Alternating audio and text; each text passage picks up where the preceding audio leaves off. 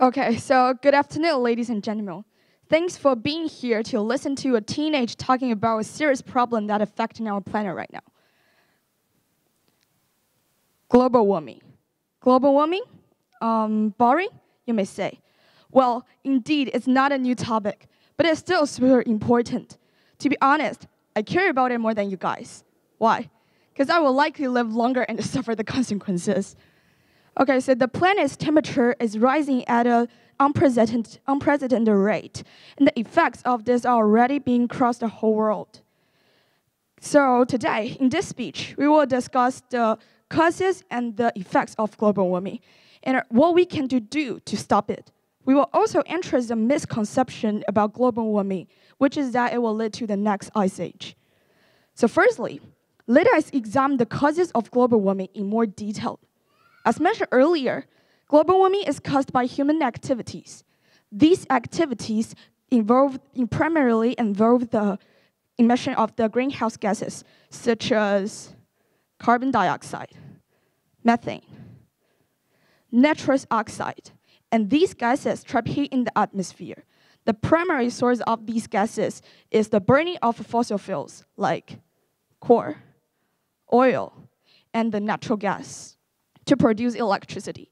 Heat buildings and fuel transportation, deforestation, and land use change are also significant contributors to greenhouse gas emissions.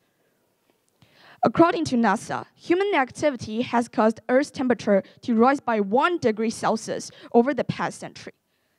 Well, they may not seem like much, but it is having a significant impact on the planet. One of the most significant impacts of global warming is the melting of the ice caps.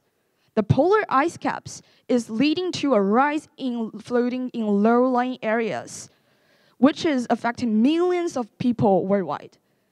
In addition, the melting of the ice gas causes the loss of the habitat for many species of animals. In addition to the polar bears and the penguins, so that most of us know, many other species of animals are being affected as well. For example, some species of birds are migrating earlier or later due to the change in the temperature and the weather patterns. And some species of fish are also being affected, which can lead to the decline in population. The loss of the coral reefs is also affecting the survival of many marine species. Other land animals, like the elephants and the reindeer, are being affected by change in their natural habitats and food resources. So another effect of global warming is the increase in extreme weather conditions. The rising in temperatures is leading to more frequent and severe heat waves, droughts, and hurricanes. This is causing damage to the crops, homes, and infrastructure, and is leading to the displacement of communities. For example, in 2017, Hurricane Harvey had been over 125 billion in damages in Texas, USA. So, do you feel the same in Shanghai? 就是现场有朋友觉得这上海的夏天最近变得更热了吗？可以举个手。Okay, I saw a lot of people raise their hands. Okay, yeah, this is my feeling. This is my true feeling. I think so too. So, furthermore, global warming also causes more forest fires. Research indicates that only 1% of fires are caused by natural causes. The main factors is caused by humans. Like global warming is a fact, so which will dry out the climate and provide more opportunities for forest fires. So forest fires are strong, destructive, hard to deal with. So as the temperature rises, the fire will become more fierce. For example, the news of Australia bushfires attracted a lot of people's attention. So since September 2019, after killing at least 26 people and gorging millions of trees and animals, it was finally put off on March 4, 2020, 9 months after it began. So forests are renewable resources with the longer growth cycles, and it takes a long time to recover after fire. If the land is damaged by recover after a fire, if the land is damaged by the fire forest, it will become more barren or even bare. So also, forests are the home of the wild animals. So if the forest fire always happen, Like they will lose their home, they will be homeless, and there will be food shortages. So it breaks the balance of the food chain. And it also causes not only global warming, but it also causes the damage to the whole world. In addition, global warming has led to the re-emergence of the many pathogens, such as bacteria and viruses, which is a huge problem for people's health. So take malaria as an example. Malaria likes to stay in hot or warm conditions. So the global warming will let the viruses become more active. Like as carbon dioxide increases the density of the virus, they don't even need to have a transfer period to take a break. Recently, the spread of malaria to higher latitudes in East Africa and Latin America is connected to the greenhouse effect. Also, global warming will stimulate the emergence of new viruses. Researchers estimate that the emergence of new viruses is because of human interruption of the environment. And the viruses nursed by climate change. So these unknown viruses used to stay in wild animals, but now scientists estimate that 90% of living things on Earth that are insured by humans. And 5,000 or so viruses are unknown to us. So we can now ensure that we can always make vaccines fast enough to save people. We are still remember COVID-19. Just COVID-19 it's a pandemic. So a lot of people still suffer from the pain of losing loved ones in this pandemic. Imagine if we were going to go through this again, maybe even more than once every decade. Well, if we are still ignoring global warming, we will get into deep trouble. So the situation is there. Yes, some people argue that global warming is not a problem because it's just a natural before the next ice age. The argument is flawed. Well, it is true that the Earth has gone through the cycles of warming and cooling in the past. The current warming trade is different. It is happening at a much faster rate than ever before, and it is caused by human activity, not natural causes. We are currently experiencing an interglacial period. After about 90,000 years, the ice age will come. During an ice age, the Earth's temperature drops and the polar caps is expand. However, global warming is causing the opposite effect. The polar ice caps are melting, leading to a rise in sea levels. The rising sea levels the increase in temperature is also causing change in ocean currents, which can affect weather patterns and lead to the more extreme weather events. Because of global warming, the ice age will be delayed. In general, ice age will always happen at a certain moment. It is regular. So it will still come even some factors influence the ice age. But now, scientists estimate that it will be delayed in the future.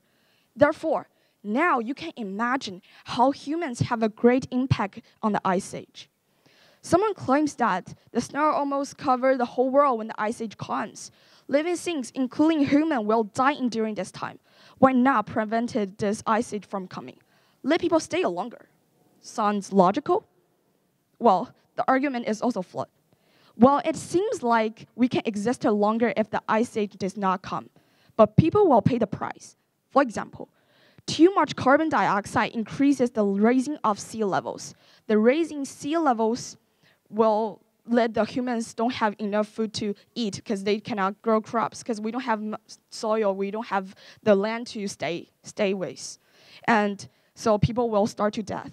And people are going to disappear from this world because we break the balance of nature. It is unavoidable, and we need to face the ice age coming. But the ice age is not always a bad thing for us or other living things. With the rapid development of the technology and AI, it is possible that we could not die when the ice age comes. It would just be much harder than now to survive. It is challenging. But it is possible to find a solution. Like now, we discovered the new energy resources, and we are constantly to explore. Good breakthroughs are coming. So I just hope we can realize the severity of global warming and survive until technology saves us.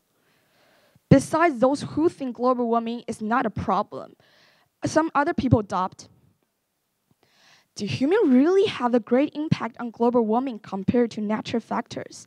The answer is yes. Any influences we have did to this environment will be reflected back to us. We already knew from the previous work that global warming caused damage to our world. We just didn't know how much. I think this is the true feeling of most of people.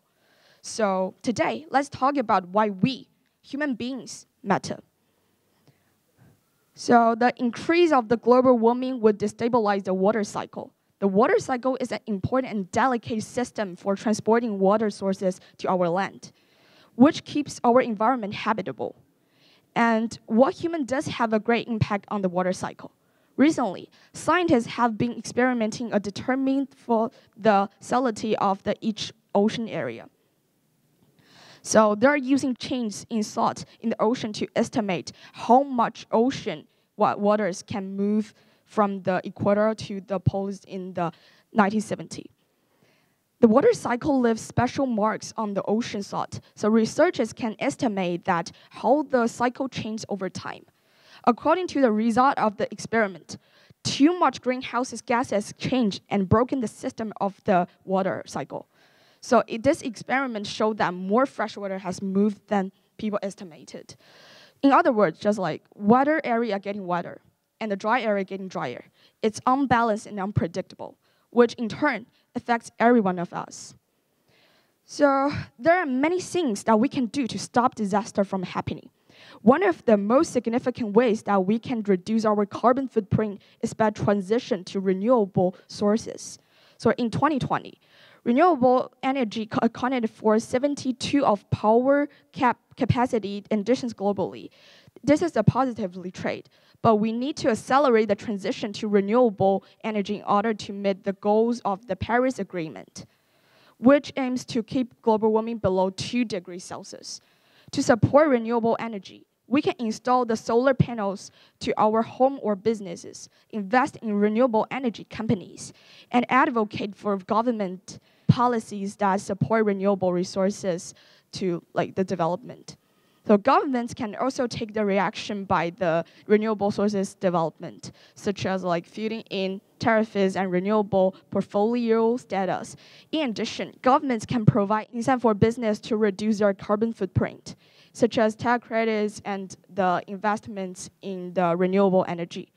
To reduce our carbon footprint, there are some specific reactions that we can take. For example, using energy-efficient appliances and the LED light bulbs, turning off the lights and electronics when not in use, and adjusting the sources to conserve energy, and they can all make a big difference. So we can also reduce our carbon footprint by supporting public transportation. And in 2019, transportation accounted for 29% of greenhouse gases emissions in the United States. And by using public transportation, carpooling, or walking and biking, we can reduce our food emissions, carbon emissions, and improve air quality. So in addition to these solutions, we must also address the issue of the carbon pricing. Carbon pricing is a market-based mechanism through the carbon tax and the cap and the trade system. So this approach creates an economic carbon footprint and invests in renewable energy sources. Several countries, including Canada, China, and the European Union, have already implemented the carbon pricing schemes, and more countries are expected to follow the suit. Another important solution is to invest in carbon capture and the storage, the CCS technology.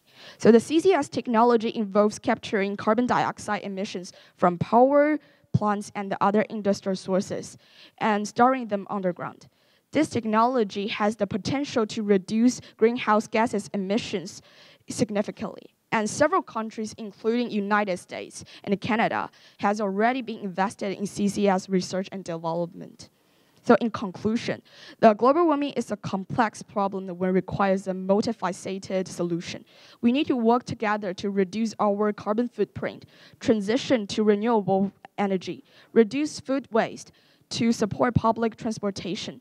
We must also implement carbon pricing and invest in CCS technology. Last but not least, we can all take action by advocating for policies that address global warming at the local, national, international levels. So this including contacting officials to voice our concerns and supporting organizations that work to combat the climate change. So let us act now and make a difference. You guys listen to my talk today and your small actions tomorrow, they all make a difference. So on behalf of the next generation of the Earth's inhabitants, I want to say thank you for listening. Thank you for listening to my speech.